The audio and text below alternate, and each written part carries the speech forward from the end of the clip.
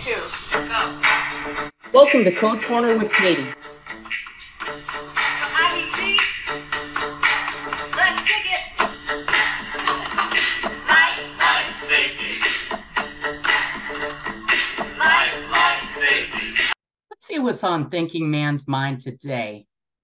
Your hat says Safecurity on it. What does that mean? That's a great question. Come on in and let's talk about it. But first, I want to wish Door Hardware Nerds a big happy birthday. It's their 2-year anniversary, 2-year birthday, and it's been a wonderful time being able to share Code Corner with you every third Wednesday of each month. To get to the point of the question, why do we have codes and standards in the first place, and what is Safecurity? Well, one of the items when it comes to codes and standards is to provide a minimum requirements for safeguarding life, health, public welfare, and property protection. And the main threat that the building codes work against is fire, if there's a fire situation.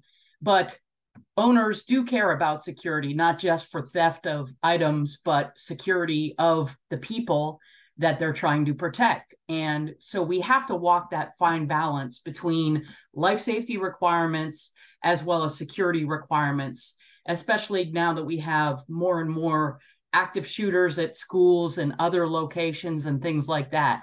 So we can't throw out 100+ years of building codes just as reactionary for what's going on in the country nowadays.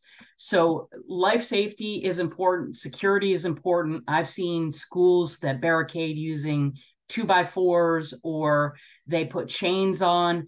That is not Safecurity. Safecurity is that balance between life safety and security where you still provide free egress or maybe one additional operation as long as first responders can still get in. Or just being able to provide electrified hardware for access control that can keep track of where people are in a building, things like that. We still have free egress. We still have a way to get out if there is an issue, but we have the security that's needed for the building. For more information and continuing education opportunities, please visit Assa Abloy Academy by clicking in the link in the comments below. You can also please click like and subscribe to this channel. You can follow me on Twitter at Art Consultant and or connect with me on LinkedIn for updates. And if you have a code question, feel free to email me, catherine.flower@assaabloy.com. Thanks for joining me in the Code Corner today. My name is Katie Flower, and my goal is to help you achieve Safecurity in the built environment.